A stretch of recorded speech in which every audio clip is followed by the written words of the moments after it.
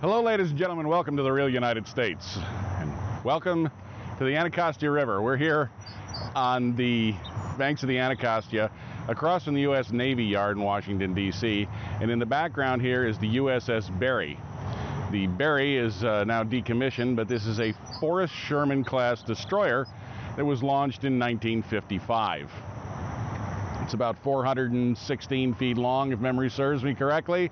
Got a 45-foot beam. This boat predominantly served in the Caribbean and also in the Mediterranean and the Atlantic Fleet. It did serve in Vietnam, though, and most notably it served in the 1962 Cuban Missile Crisis. Now, the Barry has been here since 1982 when it was decommissioned. So it served from its launch in 55 to 82, was decommissioned and then brought here and used essentially as a display piece where people could come and tour the ship and find out all about the naval hardware of that era. Well, as of this year, unfortunately, we discovered that it has been closed because a nearby bridge is going to be rebuilt. Instead of a bascule bridge, they're going to put in a fixed bridge. And what's going to happen is that it would be landlocked then. So unfortunately, the Barry is going to be towed out and disassembled, torn down, and scrapped and recycled. So unfortunately, I will not be able to share with you the interior of the Barry. The ship is actually named for Admiral Barry, one of the naval historical figures that I've mentioned before in our episode from Philadelphia and Independence Hall. Was of paramount importance in the original formation of the United States Navy and a hero, of course, of our Revolutionary period. So this beautiful naval warship museum now is unfortunately going to be no more sometime probably in the next few months. They're going to tow it out of here, I understand, sometime before October of this year. It's early July right now.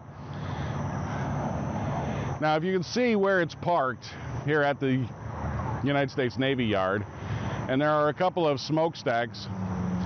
This particular shot, although shot from maybe 200 yards or 300 yards, a little further downstream, this particular shot, for those of you that are avid television buffs, may recognize was used as a shot in the CBS series NCIS on at least 2 separate occasions.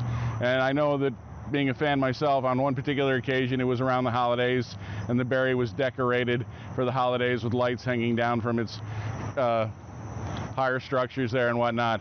So go back, for those of you that are hardcore NCIS fans, and look, and you will see this shot of the USS Barry in the foreground of the offices of the U.S. Navy Yard. Those smokestacks are a big flag that you'll be able to recognize real easy. So it's kind of neat to be able to get down here and see something that we've, seen in shows on television. A very, obviously very famous spot. Now, unfortunately, the weather's looking kind of grim for us. We haven't got the greatest of light, and it's getting towards evening here in D.C. That's Nationals Park off in the distance. Behind that, we've also shown you that from the other side. And the Anacostia, kind of a lot of silt in it and whatnot. It's not a real clear river, but it's actually has a lot of historical significance. I won't bore you with the details about the history of the Anacostia River and the role it's played in colonial America. Certainly a very beautiful view across here on the city walk that runs along by the Navy Yard. But I just wanted to bring you down here, and I wanted to show you the USS Barry before they towed her away and scrapped her out. It's such an iconic symbol here in front of the Navy Yard that it was something we wanted to record for posterity. So I hope you've enjoyed this short visit to the USS Barry, the Forrest Sherman-class destroyer, and the United States Navy Yard here in Washington, D.C. Thank you so much for joining us. I hope that if you haven't already, that you'll pick subscribe and come along for the adventure. We love having everybody with us. If you've got questions or comments, please leave them in the comment section below. I try to get back to everybody I can. And as always, thank you for watching.